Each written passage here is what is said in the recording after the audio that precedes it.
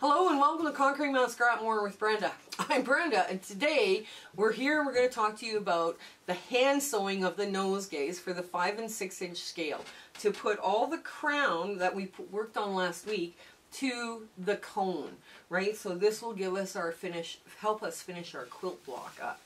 So it's going to be a little bit longer video. Hopefully it won't take too long, but you know, bear with us. When you're working the 5 and 6 inch scale, it's actually easier to hand sew those Y seams, do all those Y seams, because you know, it's just easily, it's just a little area that you got to hand stitch, and then you move on to the next bit. But we'll show you more in the video. There's one person, and she has become a very dear friend to me on YouTube, and her channel is called Marie's Scrappy Creations. If you have not checked her out, she does wonderful things with her scraps, and she just doesn't do quilting. She makes little bags and little, angels, and there's a bunch of different videos she's got there now. I believe she is working on a sew along right now where she's doing all scrappy fun blocks, and some of them are crumb blocks. Some of them, one was my potato chip block, which I thought was great. But go check her out and tell her that Brenda sent you. We have a Facebook group, and we're voting currently today on what day we're going to be sewing our November sew date. We are offering one virtual sew date a month. Now, if by the time this airs we've already decided, I'll post it in the show notes below, so check it out, and there'll be a Zoom link there for you to come join. Also in the Facebook group, we're doing rooms. Now, if you're in your sewing room and you're hanging out and gee, it'd be nice to have somebody to talk to, check the room, because we're telling everybody that we can. If you're hanging out and you want somebody to talk to, go sign yourself into the room, and that way the group gets to know each other, and you get to become friends too. So, anyways, come on in. We've got lots of sewing to do today. Okay, so here we are with the block we did the nosegay crown that we did last week, and all the edges around it. Let me show you how to put it on here like so. Now, first off, quick review. You do a couple of knots. There we go. Now, I'm going to put a little bit more thread conditioner on here, just because I know that I can. Okay. And thread conditioner helps keep your thread from knotting up and tangling on itself, and it's just a wonderful little thing. Now, I have a couple of choices on how I can do this. I can go from here and work from this edge, or I can work from this side. Now, there's a lot less color noise from this end, so what I'm going to do is I'm just going to drop my needle in here and in here. Now, this is my sewing needle, right? Because you can see the thread on the end of it. So that gets me started. And then I'm going to drop my pin 1/4 inch from this line and right on the seam. And then I'm going to go 1/4 inch down on both sides of this seam. You see where that needle is? So it's 1/4 inch on both sides, right? And now what I'm going to do is I'm going to line this up so the yellow and the white, or the low volume, is perfectly lined up, just like so. And I want a pin in the center, just to keep everything in place, about 1/4 inch down. That gives me a little place to aim for, right? So, and I'm only going to sew like 1 inch at a time. Oh, I thought you guys went black. Oh no, okay, you didn't go black. Good! So here we go. We start with our very first stitch. We take just a tiny little stitch, and that gets us started. And we end up with our knot, their quilter's knot that we did at the end. And then we take another tiny little stitch, and we take the thread from the eye of the needle, wrap it under, and pull tight, and then do 2 quick hand over knots. Okay. There we go. And now we're just going to motor along. This comes really quickly together. It's a little faster than the other one. the nose, the crown and the little edge pieces, because you're dealing with two bigger pieces, right? And you get in there and you come up, and that inch is big enough. So now, because we don't have a seam on either side, right? There's no seam. You just do a half stitch back, and you keep going all the way to your next seam, which is marked by that needle or that pin. Yeah, I find this part the best. So what I'm doing now is I'm going through my blocks, getting all the sewing machine sewing done, and then I finish up, you know, I start doing, you know, adding bits. I put the crowns together first, you know, kind of, I'm going through the bags that way. And every once in a while I'll just finish a block, because then I see progress. Oops, I just unthreaded my thread. Oh no, okay. Well, I'll take that out and rethread it. I pulled so hard, I pulled it right out. There. That wasn't too painful to watch. There's days it's just like, oh wow. Okay, so now I have to line up again. So what I'm going to do is I'm going to take the peak of my cone, and you always want to sew with the brown bits, or the part you want is the cone, and then I'm going to go straight down into the center, and straight down, and then I'm going to try and line up the yellow the best I can, so it kind of looks like that, right? So the top of it looks like this, and then I just pivot under and down, and then I take another one just to line it up and keep everything all lined up so it doesn't start puckering or something silly. And now I go to this end, and I take a teeny weeny little stitch, and I pull my thread, eye-thread, over the front of my needle, do 2 hand-over knots. Now I think I don't think I have enough thread to get through here, but maybe I do. I don't. If I don't, I'll show you how to add thread, or when you run out of thread. That's also helpful too, that you know how to do that. Okay, so now I just motor along with a running stitch to that first pin, and I've dropped it down about 1/4 of an inch, right? So it kind of gives me something to aim for.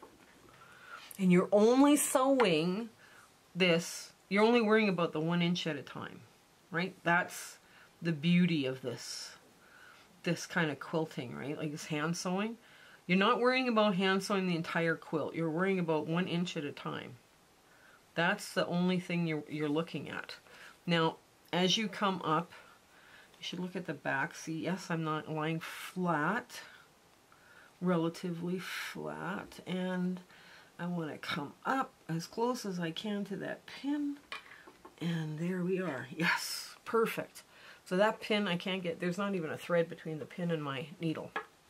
So now I push down, because I've gone through a big bulky bit. Okay, and we smooth it out, just smooth it out with your fingers. And now we want to put in a little tack stitch, and over the front, right? Under and over the front. And a couple of handovers, just to secure that point, because that point's going to have lots of stress there, because there's, on the other side of it, there's a big bunch of diamonds. So now we want to get this lined up with this edge here, right? So we're going to take this and roll it this way and pull all of this out that way.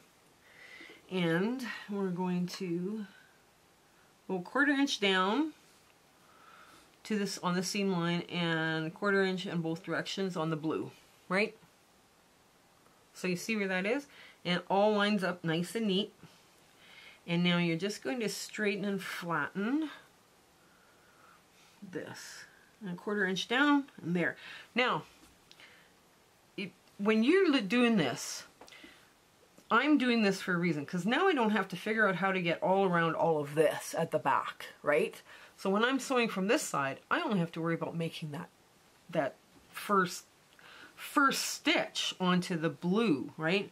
So I push all the seams out of the way with my finger in the back, and I come up right on that seam line with my needle, and I make a tiny little stitch, as small as I can, because I'm pushing a lot of bulk out of the way. And then I make another two-handed over knots that way. 1 and 2. There we go. And now I'm free to do a running stitch. I just push all that bulk behind me out of the way. And this is probably why you don't want to be trying to maneuver all the bulk, right?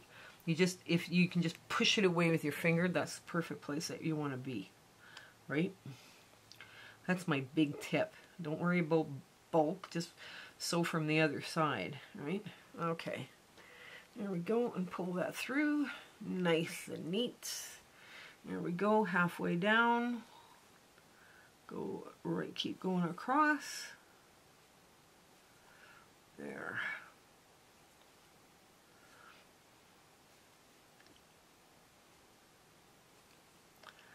There. Now we're just about at that pin. Hang on. There we go. I'm gonna drop it down and under the needle, right? Okay, get rid of that, and I'll do 2 handovers knots. They're real tiny.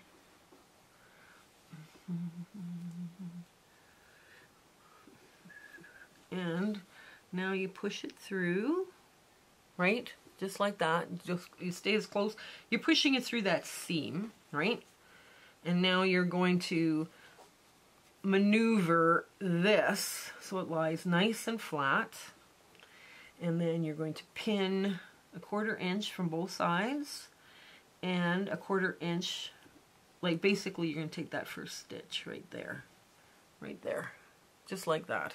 1/4 inch on both sides and down, and you're pinning on the blue because that's where you want to be pinned, right? You don't want to be pinning on the white. And there.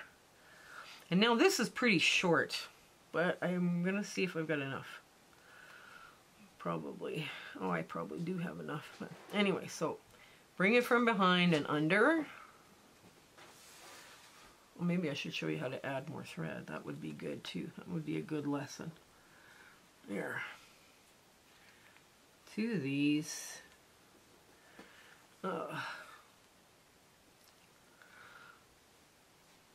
Okay. So let's say right now we ran out of thread, right? I know I have enough thread to finish the end, but let's say we ran out of thread. I would make a 1/2 stitch back and make a knot with whatever I had, like over, right? And then 2 handovers. Now, if you run out in the middle of a long stitching session like this is the perfect thing to do. You tie as many knots, like 2 or 3 knots, if you can. Like I did have enough to finish, but I'm going to show you how to do this. So now you just take some more thread, and don't take anything longer than your arm. From the tip of your finger to your arm, because it's easier to sew, and actually you get a better rhythm on your sewing. Okay. And you got to figure out how to thread your needle. Okay, so now you go down. You make your quilter's knot by laying down across. You know, I go a few times over. 3, 4, 5, 6, 7, 8, 9, 10. Hopefully you see it. Okay. And like that. Okay. Now I'm going to put some thread conditioner on it just because I don't trust it. I don't trust it to not tangle by the time I get... Where is this? Okay, I don't trust it not to tangle. So a couple of times. There. That's good. Okay. You start just before, like just after, like just behind that knot that you made, right? And you go up, you take 1 stitch, right? Now you do the same stitch again, where you take from the back of the thread to the front and under, and now you create a knot. And then you do 2 handover knots, because you want that area, where you start and where you finish, to be as secure as possible, right? And now you keep going forward and take your stitches, try and make them even. Okay. And where to go? Right about here. Okay. Right there, I'm going to pull it through and go half a stitch back. Right? Half a stitch, you just want to drop it in between. And now we are at the end. Just about at the end. And the great ta-da moment. Okay. And there. So now you pull that through. You go back under the front and 2 hand-over knots. And we are done. We are ready for our big ta-da moment. So isn't this cute? This is just so cute, and it did come together quite quickly. Now with the other cones, the next one I would sew on is here, and then I would work my way out, right? Because the cones would fall like this, and then you would start sewing from one edge all the way around, right? And then you would do the other side, and then your block is done, right? So these come together pretty quick once you get the crowns all done, because the crowns probably take all the work putting all the little edge pieces on. Now this comes together. I have not ironed this. I have not touched it with an iron, and everybody said, "Oh, I see the back. I see the back." Can my cameraman show me the back? Show us the back of this. Just a little, yeah, just to see, it's not ironed or nothing. I would suggest when you're doing this and the hand, because it's so tiny, to get a clover iron, just a little. It's got like a little boot like that on the front of the clover. It's like clover shaped, and it's really tiny little iron that you just kind of work along through. Oh, my cameraman's found mine. This thing, this kind of iron. Because this iron here will take out those little seams very quickly. It'll just press them all down. It does get warm, but I mean, it just presses them all down flat, nice and everything. It just works great.